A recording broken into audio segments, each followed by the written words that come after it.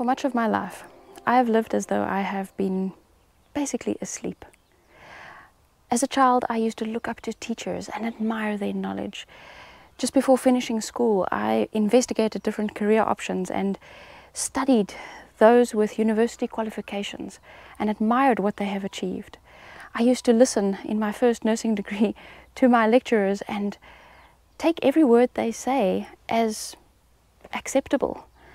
When I studied medicine, there were professors and specialists all over, and I listened to their knowledge and drank it in, putting my trust in the idea that they know better than what I know, that they have the answers. But you know, I missed the point, and just like somebody who is fast asleep, I missed the warnings, and the Bible is full of them. There are so many places in the Bible where God points us in a different direction. The Bible tells us it is better to trust the Lord than to put your trust in man. It is better to trust the Lord than to put your trust in princes. In other words, there is a warning in there that not even the great men of this world should gain our trust if it contradicts with what God has said. There's another verse in the Bible that says, to the law and to the testimony, if they speak not according to this word, it is because there is no light in them. And the Bible also tells us where the light is. Thy word is a lamp to my feet and a light unto my path. The word of God is the standard of truth that we should be following. And I didn't really put those together. I didn't realize that it was my duty to have a look, to study out what God says, and to compare what people say to God's word in order to evaluate whether they have the truth or not. The Bible also gives us many warnings about not being asleep. It tells us to be awake. It says to us, be sober, be vigilant. For the devil, your adversary, walketh about like a roaring lion, seeking whom he may devour. In this tug of war, in this war for our choices, God gives us the warning. He says to us, you need to be awake.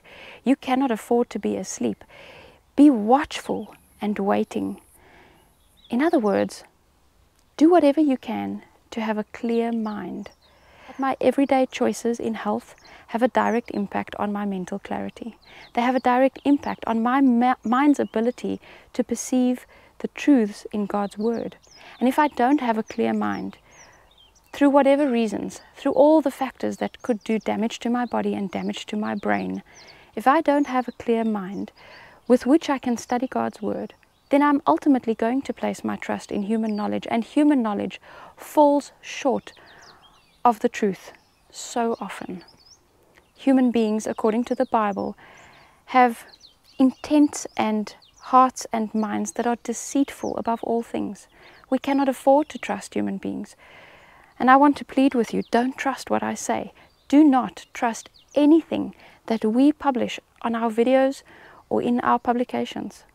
Compare what we say with God's word. Take God's word for yourself. Study it for yourself. And measure anything and everything that you receive from any person by that standard. I want to encourage you onto a new beginning, a new start, a new health journey, where you have a quest for seeking out what God's instructions are for our health. In my own investigations of God's word and his instructions, I have discovered the most incredible health information in recent years, and I'm excited to share that with you. But I can understand as well that maybe you're asking yourself, does she even have the faintest idea how difficult it can be to do things one way your whole life long and then to make a switch? I hope you're going to join me next week, where I'm going to be sharing with you a small portion of my personal testimony. And maybe through that you will be able to see that I have some pretty first-hand experience in being stuck in a certain way of doing things, being stuck in certain habits, to the point of addiction even, and how God can help a person change, not only me, but you too.